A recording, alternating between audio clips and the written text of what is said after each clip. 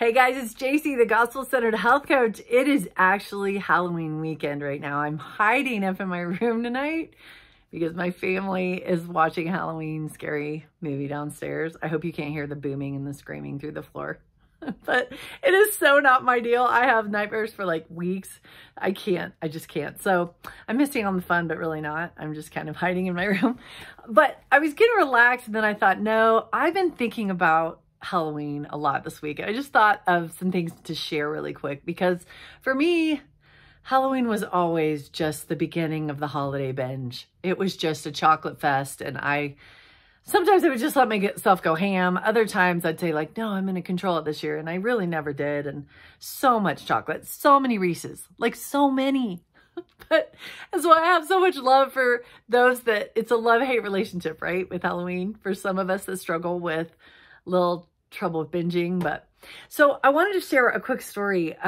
You know, my channel, I'm guessing, you know, by now, my channel is about letting Christ into this health journey, letting him heal this battle, this struggle, making him sweeter in our life than the food and then the sweets and treats. So this little story I've been thinking of all week, it actually comes from Greek mythology. It's the story of the sirens, the song of the sirens. If you remember mythology, studying it in school, the sirens were like half bird, half woman creatures that could sing such beautiful songs from their island that as the ships would sail by, their songs were so like mesmerizing, compelling, and incredibly gorgeous that the men would just hurl themselves off the ship and just swim to their deaths and shipwreck their ships just to get to these women that were singing these songs. And so it's actually a really dangerous thing to sail by their island. But there were a couple of characters in Greek mythology that handled it a little differently. So the first was Odysseus. He had a plan because he wanted to hear the song of the sirens. So he told his crew, I want you to just like tie me as tightly as you can to the mast so I cannot budge. And then he filled all of his crew's ears with wax so they couldn't hear. But he said, do not under any circumstances let me loose until we're past, no matter how much I beg. And so they did that. The plan, it did work. They sailed past and they were able to not shipwreck because of the sirens. So the second character, if you remember this, is Orpheus. And he had a different plan.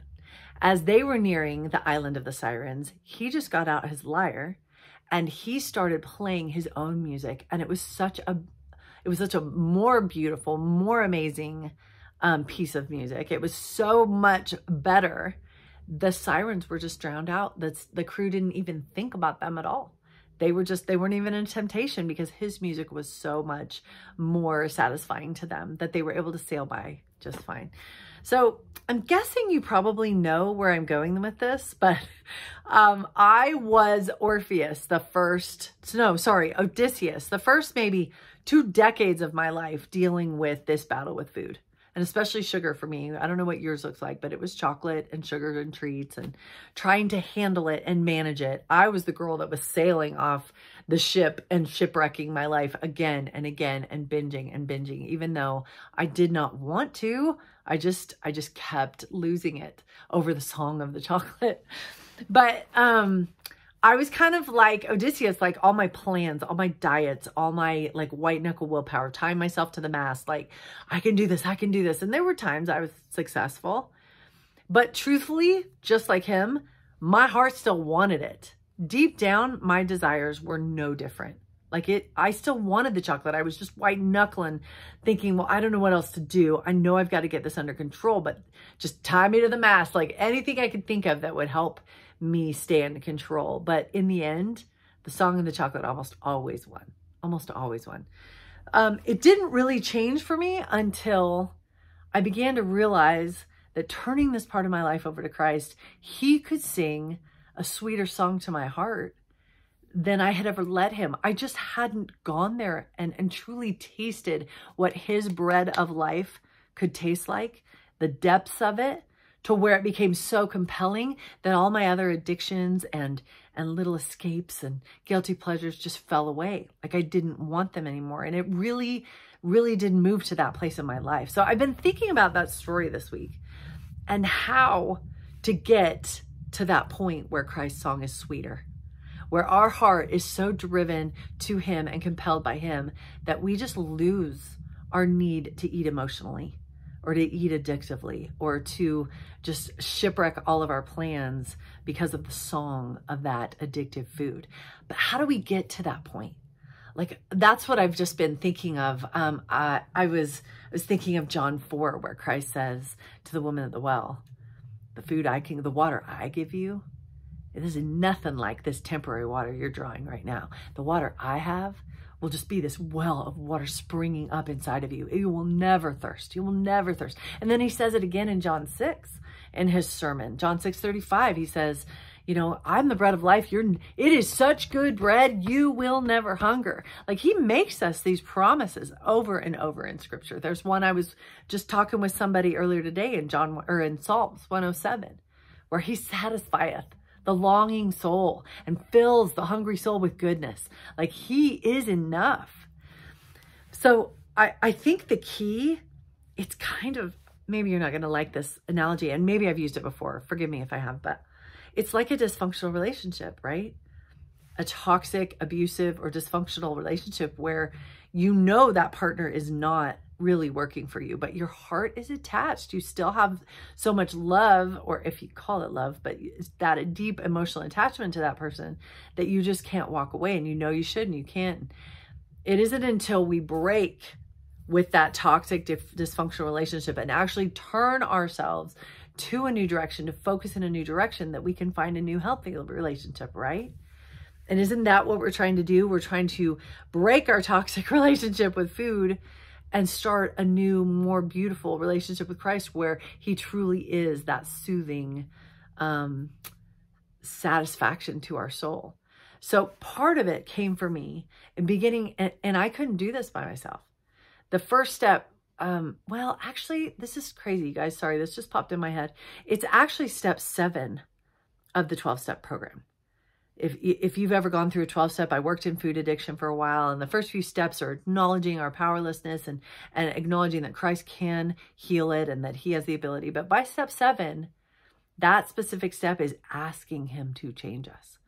And for me, that's where finally things began to change and my heart began to detach and attach to him, was asking him to give me the courage to walk away, asking him to fill me with the courage, the strength, the grace, the ability to walk away even while the song was still seductive. Does that make sense? It almost was like I thought at first that I couldn't leave until I wasn't seduced anymore. Like, it's still seducing me, so I have no choice.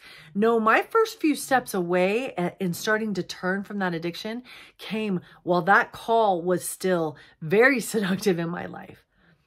Christ, his song wasn't yet the loudest song in my heart. The food still was. But his grace began to override that and just give me the ability to begin to look away from the sirens and look toward him and begin to take in his song, begin to process what that would look like. But that's something we can ask him for. And we're not going to be able to enter into this new place with him until we break with the old. It's like we want to tell him, no, sing me the song and then I'll let go. Once I can hear your song, then I'll let go of the sirens. And I think he says, no, you show me that act of faith. And it's grace empowered. It's spirit empowered. He helps us make this break. But even while the song is still in our ears, we show him that act of faith that we don't want that shipwreck anymore in our lives. That we want the sweetness of his song. That we want to taste what it's like when he is sweeter to us than the treats. And please, please, if you heard nothing else from this video, it's that he can be. He can be sweeter. He is. He promises us. But some of us have never tasted it because we've been so busy feasting from the table of the world that we just haven't been able to taste anything he has to offer. But it's in cutting ourselves off from that toxic relationship and saying, okay, Lord, I want to taste it. Help me. Help me. Okay, there are more resources below. I'll link them below. If you've never checked out anything else from my site before, I have a lot of videos on sugar addiction. I have online classes. There's a lot below that you can check out if you want to kind of keep this ball rolling. If this is the year 2021, if that's when you're watching this, you may be watching this in 2022 or whenever. If this is the time where you're ready, you're tired of launching yourself over the edge of the ship and shipwrecking your plans again and again and again. If it has done so much damage in your life that you're ready to make a shift and to hear what his song sounds like, that's so sweet, we will never need anything else ever again. Never need any of those other little things that we try to fill our soul with. It is possible through him. Check out those links below. I hope that helped. Good luck. If this is Halloween weekend for you and you're watching this or whenever, my prayer is that you will find him and his sweet song and be able to let it fill your soul. Thanks. Have a good night.